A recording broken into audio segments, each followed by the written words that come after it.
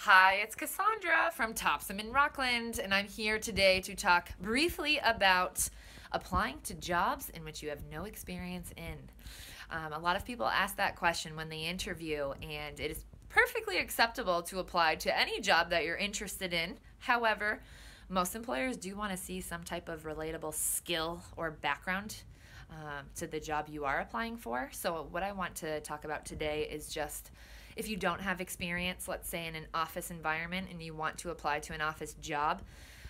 If you have any volunteering in your background for an office setting, it's definitely helpful to add to your resume. If you have no background in an office environment at all, the Career Center is a great place to stop, just so even if they have trainings to offer, or they can talk to you a little bit about your background and any temporary projects you've done that might be in an office environment or volunteering. They'll be able to talk to you about how to add that to your resume and how to make it more relatable to the job that you're applying for. Of course, we can answer any questions as well. We're not a resume writing service, but we do like to help people try to tailor those resumes so at least it fits with the job you're applying to.